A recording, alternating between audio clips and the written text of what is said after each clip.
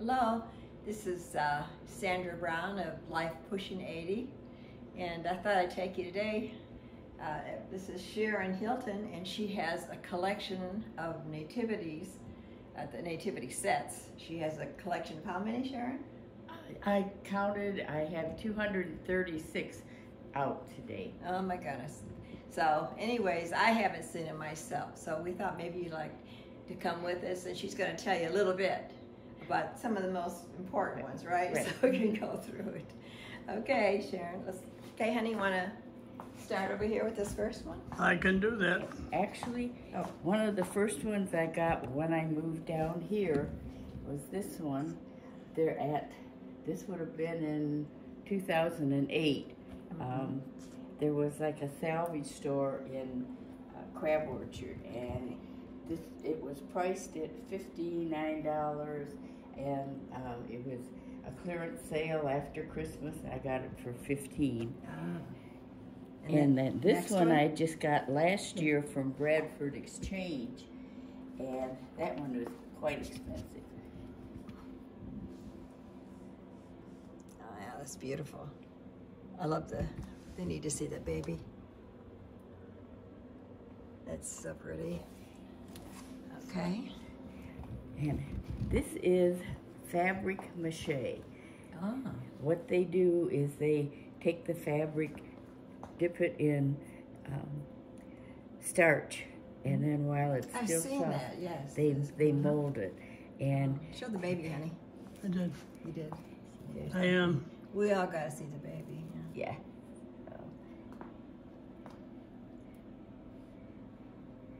And we got those two.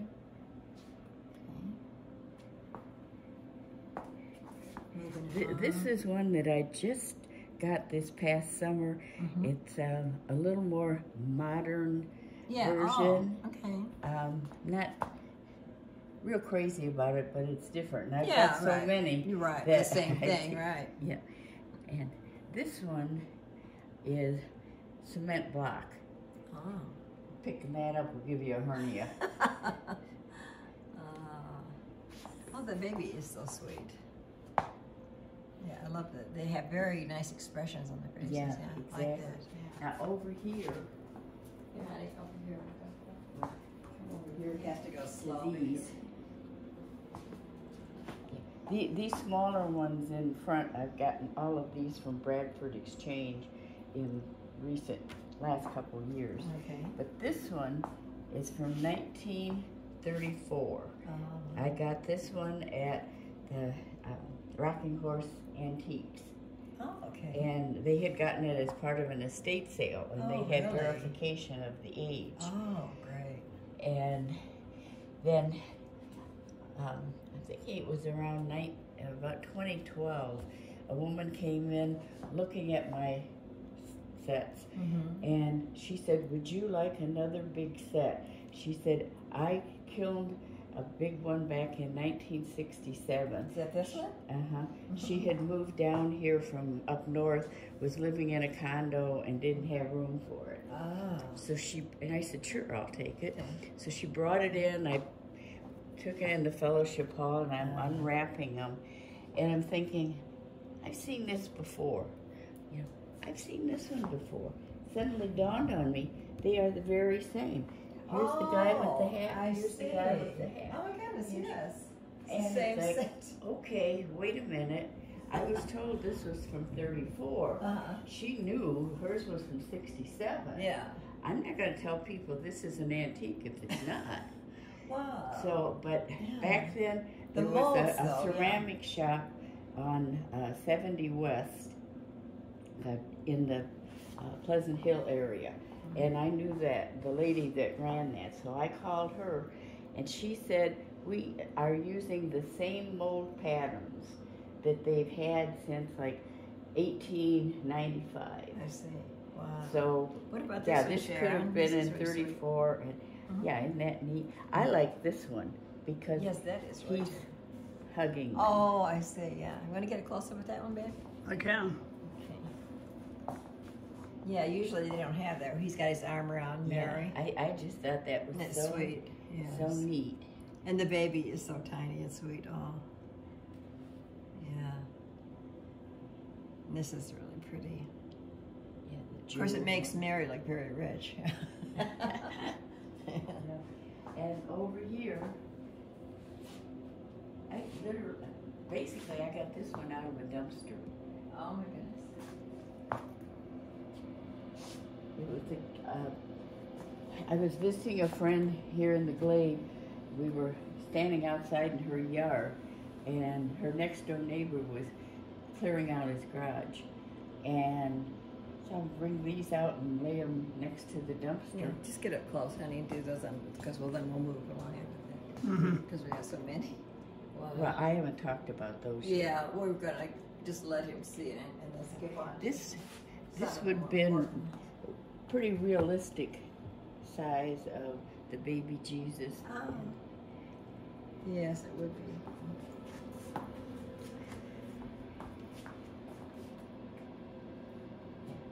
So this one back here, I was living up in Michigan when I started collecting them, and a friend of mine from Galesburg, Michigan, her husband does all kinds of things with the jigsaw. So she had him take a Christmas card and using that as a pattern, make that jigsaw. I love the way this is cut out too. This glass one is beautiful. The majority of these I have gotten from the Christmas store in Pigeon Forge. It's a very dangerous place for me to be. And now this is and all of these are from olive trees. Okay, from Israel. And you can see from this one here how small a person is in comparison. Can you show them that picture of the that trees. olive tree? I don't know. I might be able to lighten it up later so they can see it. See, there's a person. Okay.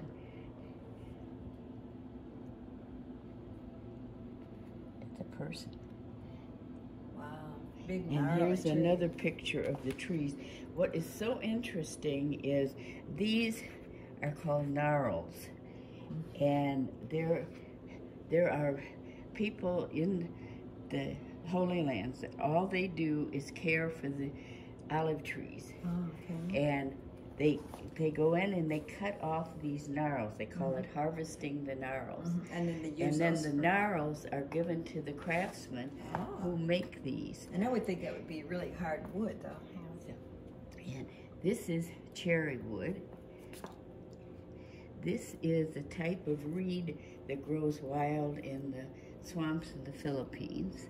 Okay. Oops.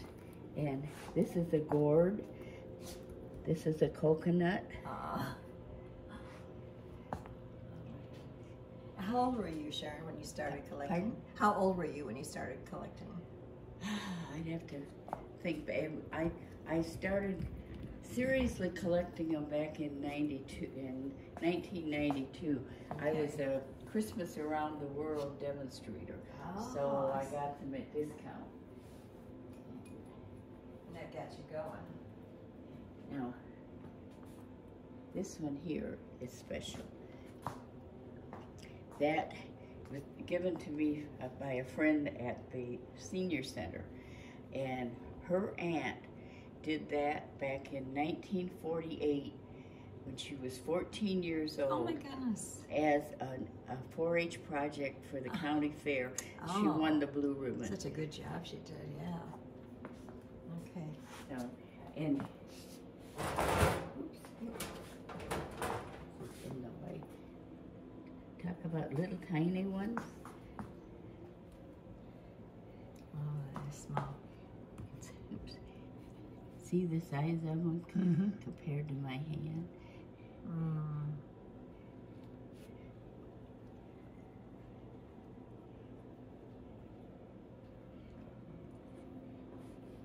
I think this is neat. My oldest daughter got this at Joann's Fabrics, and it has the Oh, it'll tell the story. Yeah, just cut that out and make it. Okay, over here. over here. Now, these Santas have the right idea. Yes. In fact, I made one of those out of wood once myself. Yeah, it's girl, so. Yeah. So pretty much all of these along here are ones I've gotten from Bradford Exchange.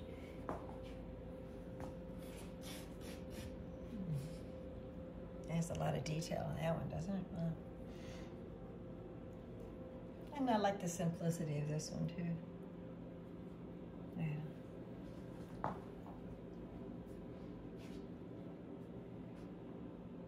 We're going to have to go a little faster. We got so many.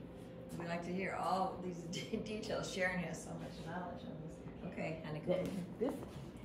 This is interesting in that I was given this, I think back in 2018, something like that, and it needed to be fixed. Well, finally, of course, the last 2 years we didn't have it set up because of COVID, and our deacon fixed this for me. And then it's like, okay, now I've got this big thing. What am I going to put in it? What do I got to put in it? Yeah. And a friend of mine who was living in Lake Tansy has now moved to a condo in Cookville. And she called me and said, I don't have all the pieces, but I've got a good-sized nativity set that you can have. Oh, isn't that wonderful? And well, the Lord always provides, don't he? Yeah. This.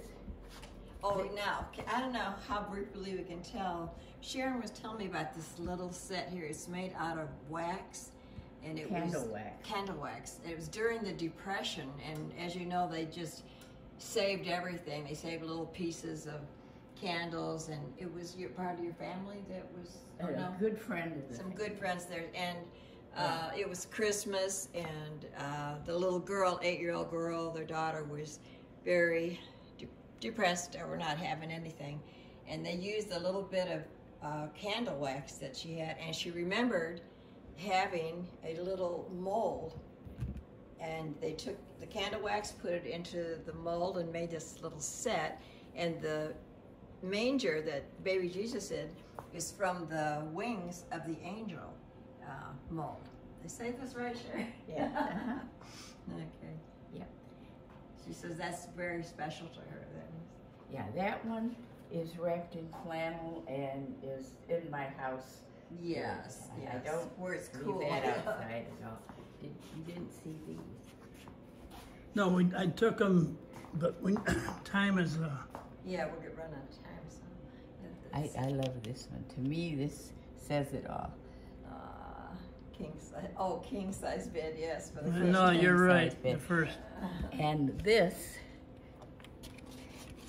is styrofoam, painted gold. Oh, for goodness sakes. You never know that. Paid 50 cents for this. Okay, we got another room here, friends, that we're going to go through. Several. Oh, I guess I didn't see them all. Here is where I have the child-proof nativity. Oh, this is where children can come in and look and touch, right? And these are totally unbreakable. They can chew on them, they can step on them. Yeah, he doesn't want to stand by himself. I can lay down. But these are figure puppets from Mexico. Oh, that's one of the wise men. Okay. Yeah, that's important where they can have hands on with children, you know.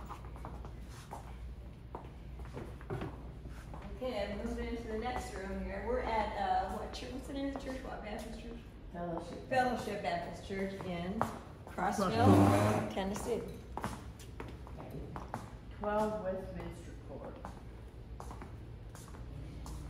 Oh my. So, honey, you just want to scan over these and then maybe she could talk about the bigger ones. Yeah, it's a little dark in here. I might be able to edit this, friends, so I can see them a little bit better.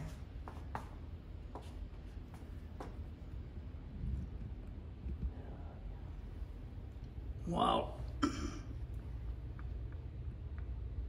That's all one piece, that one there.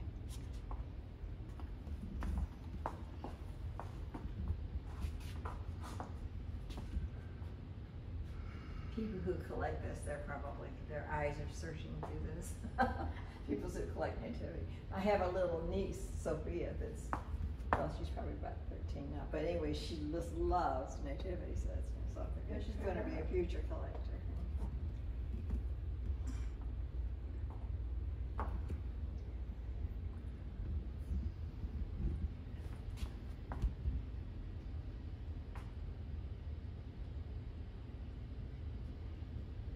Yeah, I should be able to lighten that later. So be able to see it. Yeah, you should be able to, I think. Yeah. Wow. And now there's so much. He's getting his exercise. He's getting his exercise. No good.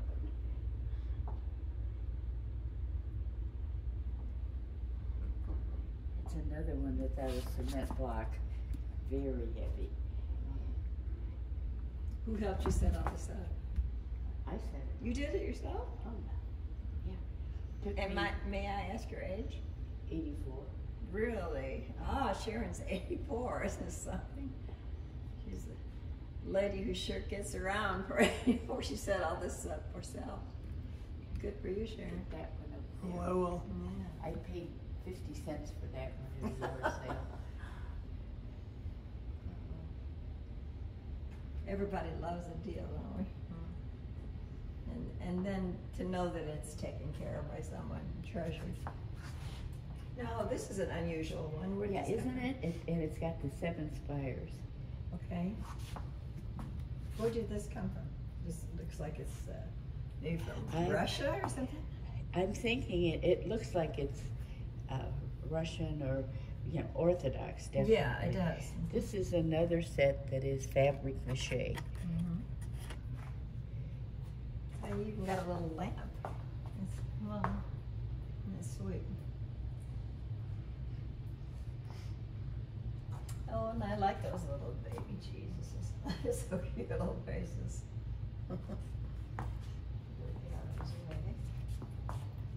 I love these ones of children. I do too.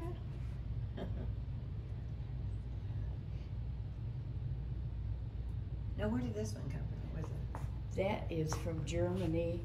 On the bottom of the box, it says 1957, and it's old enough it doesn't have a barcode.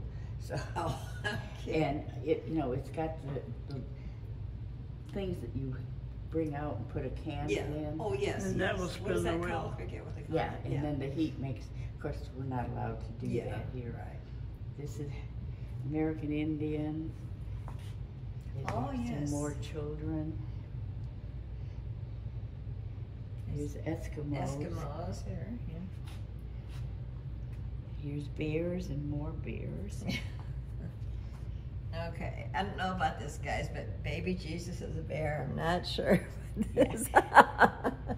But cute? it's so cute. Yeah.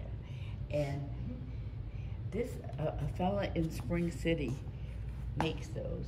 And when you put them all Oh, it's a together, puzzle. they fit. It's a puzzle. Oh, okay. And that one's another puzzle. Puzzle. I Oh. figured open one and leave the other one out. Here's a barnyard. Here's snowmen. Here's dogs. Here's cats. This is one of my favorites. My friend Michelle Cannon from Wildwood Stables. Mm-hmm. She did that for me, just looking at a Christmas card. It's just in colored pencil. And this one now where is is this unique. Okay. That first of all, they're it's the fabric and the Like a wool almost. right, but this is the wise men coming to the house where the young child was. Now, I don't think by that time he would have been in a manger, but About 2 years old, I hear. Yeah. they figure it between 6 months to 2 years. Yeah. Because Pharaoh. Well, they were wanted- killing all the 2-year-olds and under, right? Yes, So he wanted to 2 make years sure. and under. Yes. So they were covering their Yes. bases. Yeah. So, guys, we hate to burst your bubble, but the wise men weren't at the nativity scene. They weren't in the manger scene. But you know, Yeah. it's okay. They came, but it was like maybe, like she said, about 2 years later that happened. But yeah, we had an interesting sermon about that star. That was very, very interesting Sunday. So, okay, guys, I don't know how long this was. Is the show time in there, honey? We got 20 minutes. That's about it. I probably should quit. And so, Sharon, wave goodbye to everybody. Wait, are you gonna? Oh, and I was gonna ask him to subscribe. And what else? Scripture. Scripture. Oh gosh. Let me say this right. For unto us a child is born, unto us a son is given, and the government shall rest upon his shoulders. Oh wait, it was more to Yeah, well, but the other part of it and is he's at the second coming. That's true. That's right.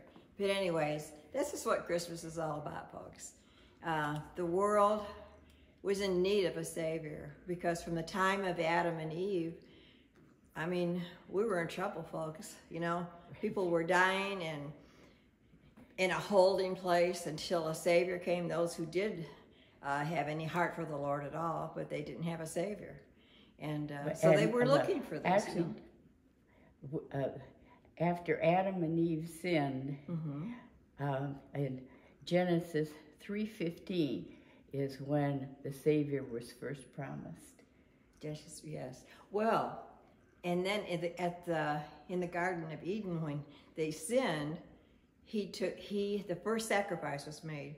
God himself had to kill an animal and use the skins to cover them. That was the first sacrifice. And then all through history, there were sacrifices that were done, you know, where the killing of animals to cover. That was just to cover our sins. It didn't really wash them away. Something to remind us. Yes, a shadow of what was going to be. And then when Jesus came, he was the Messiah. He was the Lamb of God. And John the Baptist said, seeing him coming, he says, "Behold, the Lamb of God who taketh away the sin of the world." Sure, and you really know the word, girl. Yeah. Well, I have been the local director for the Faith Bible Institute. Okay. Going on 15 years. Oh, well, I'm just a peon here. So But I should know a little bit about it. okay, but anyways, we just want to thank Sharon and thank you guys for watching. Prayer? What else? A prayer. Okay. My husband is the director. He reminds me. So, Lord, we just thank you for my friends and everybody else who is watching this channel, Lord. And I just pray that the spirit of Christmas and our Savior will just rest upon everyone, Father. And bless everyone, Father. Heal their bodies if they need it. And if they're lonely, Lord, just bring someone into their lives. And just God bless them in every way and their families, Father. Bless them all. In Jesus' name. Love you guys. Bye now. Amen. Okay. Thank you.